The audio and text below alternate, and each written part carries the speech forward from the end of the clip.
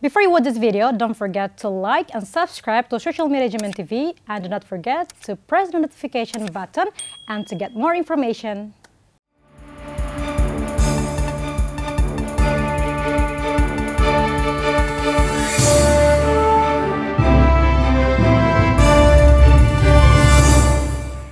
Hi and welcome back to ASEAN News, and here is the latest news. Cambodian Prime Minister meets Myanmar junta leader to urge Myanmar peace.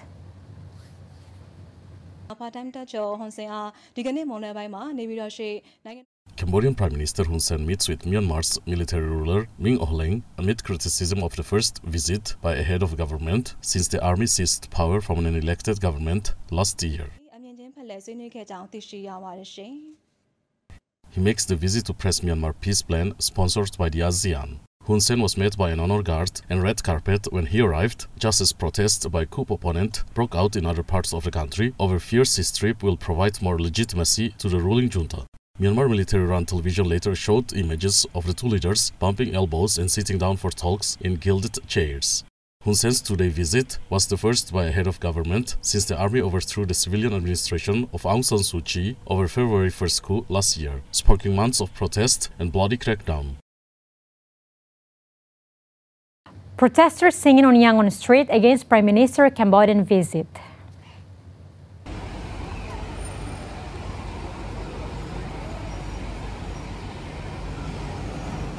Eyewitness video shows a group of protesters marching and running on the streets of Yangon against the visit of Cambodian Prime Minister Hun Sen to Myanmar. The protesters hold a banner reading "Yangon Strike" and chanted slogans including "Our goal is to achieve federal democracy and victory for the revolution, destroy the military regime."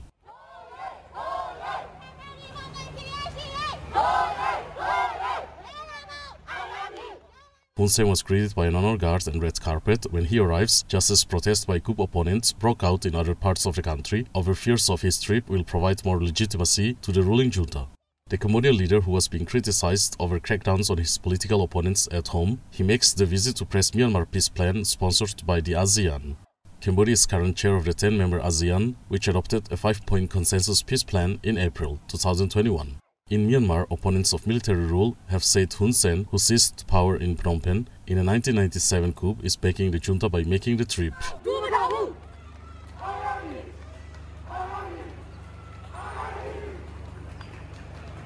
The local government of Manila opens a zoo for people who have received vaccinations.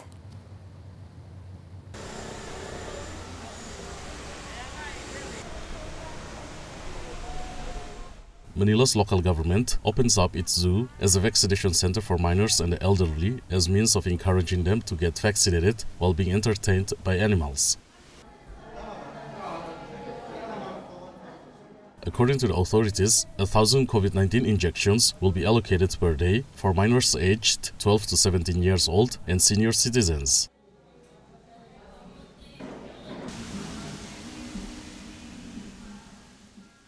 Katapos mo bakunahan ng mga 12 to 17, pati po yung mga seniors, pati po yung mga After the vaccination of those aged 12 to 17 years, seniors, and those with multiple illness, they can go around the zoo. They can relax and forget about their problems. Ang dating, nakaka-relax po talaga, nakakalimut tayo ng konti ng ating pong problema.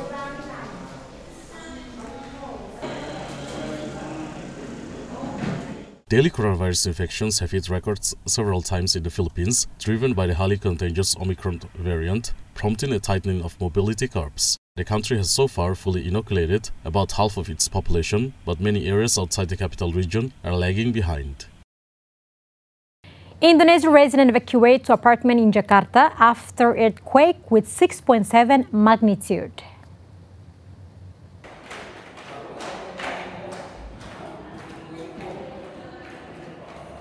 Jakarta residents evacuate an apartment building in the Indonesian capital after a powerful 6.7 magnitude earthquake struck off Indonesia's Java island.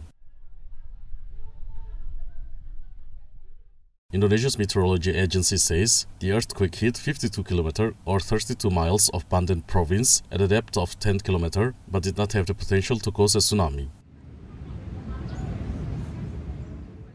Indonesia straddles the so-called Pacific Ring of Fire, a highly seismically active zone where different plates on the Earth's crust meet and create a large number of earthquakes and volcanoes. Last month, a 7.4 magnitude earthquake struck eastern Indonesia, triggering a tsunami warning and also sending residents fleeing from their homes but causing only minor damage.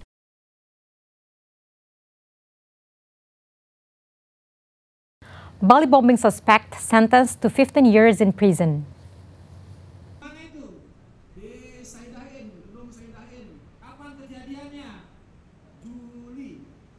His lawyer says a prominent Indonesian militant believes to be linked to the 2002 Bali bombing, which killed 202 people on the resort island of Bali, has been sentenced to 15 years in prison.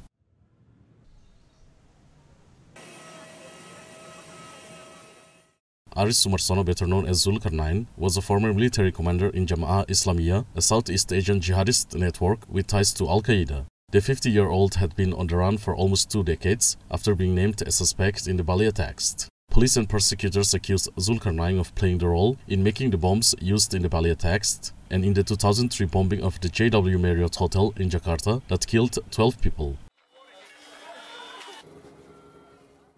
His lawyer Asludin Hadjani informs Zulkarnain was found guilty of withholding information and sheltering an extremist figure, not of involvement in the Bali attacks, describing his client's jail sentence as too long. Asludin say he will consult with Zulkarnain about a possible appeal.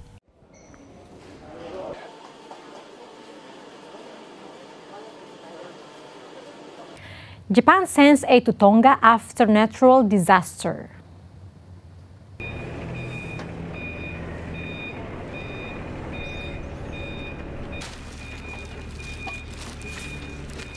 Japan sends emergency relief supplies to Tonga after the South Pacific island nation was hit by a volcanic eruption and tsunami and largely cut off from the outside world. Boxes of drinking water are among the supplies loaded onto an aircraft parked on the tarmac of Komaki Base. The Japanese government announces it will provide at least $1 million in aid, as well as drinking water and equipment to clean the volcano ash in Tonga. The Red Cross says its teams in Tonga had confirmed that salt water from the tsunami and volcanic ash were polluting the drinking water of tens of thousands of people. At least 3 people were killed and hundreds of homes in Tonga's smaller outer island destroyed after Saturday's huge eruption triggered tsunami waves that rolled over the islands home to 105,000 people.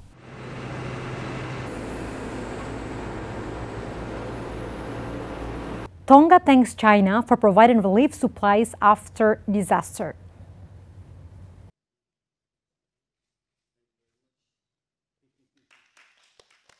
Tonga's Deputy Prime Minister thanked China for providing timely relief supplies after his country was hit by volcanic eruption and tsunami.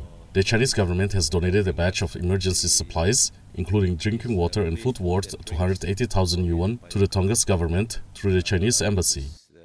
The first donation of this kind that we received. Tonga's Deputy Prime Minister Pohasi Mataele Tei expresses his gratitude to the Chinese aid on behalf of Tonga. The relief supplies are the first donation of his kind they have received after the disaster.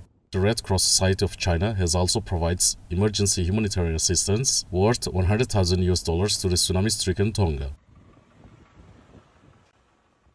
However, damage to the undersea cable is expected to block the internet access in Tonga for a month or longer. Chinese President Xi Jinping sends a message of condolence to King of Tonga Tupou VI over the grave disaster caused by the volcanic eruption in the country.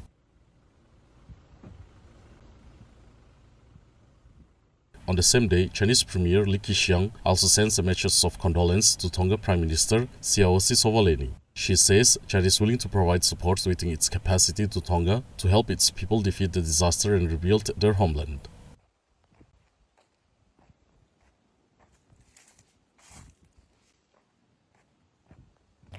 China's solution for economic growth amid the pandemic worth studying.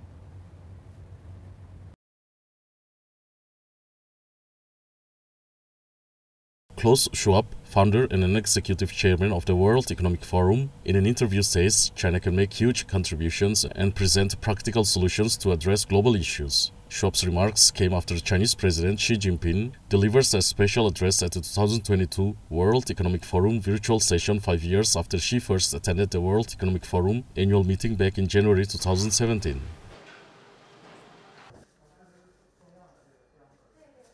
Schwab to Yu Antantian, a new media arm of China Media Group, that the last 5 years he have witnessed how China has secured remarkable achievements in economic development, as well as the fight against the COVID-19 pandemic, which can present its own learnings as relevant contribution to solving global issues.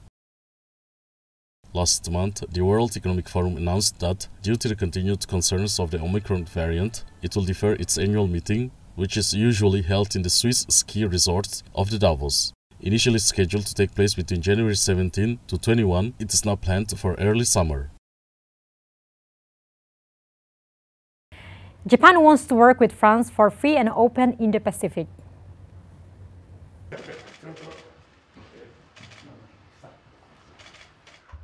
Foreign Minister Yoshimasa Hayashi says Japan wants to increase cooperation with France and realize a free and open Indo-Pacific in the 2+2 talks between the foreign and defense ministers of both countries. Hayashi's comments comes as the region faces China's growing military might and North Korea's missile development.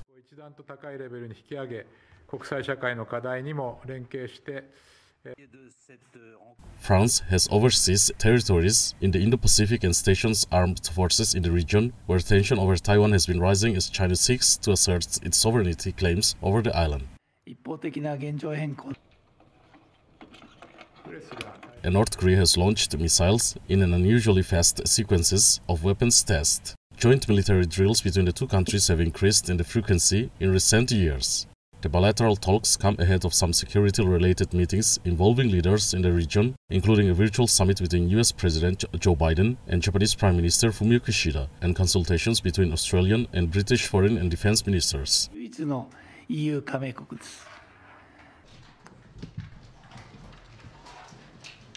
South Korea signs a memorandum for $1 billion loan to Egypt.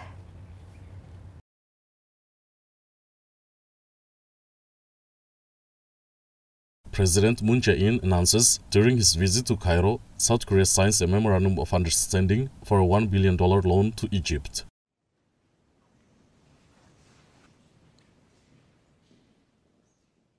Jae-in discusses with Egyptian President Abdel Fattah al-Sisi bilateral relations and strengthening cooperation in transportation, energy, and telecommunications. The South Korea president's visit comes following a Gulf tour that started earlier this week. Ambassador Hong Jin-wook told Reuters that the loan is expected to be for 5 years. Well, that's the whole news for today. Would like to thank Jilo's Posh to Wardrobe, and stay safe, stay healthy. We will see you again.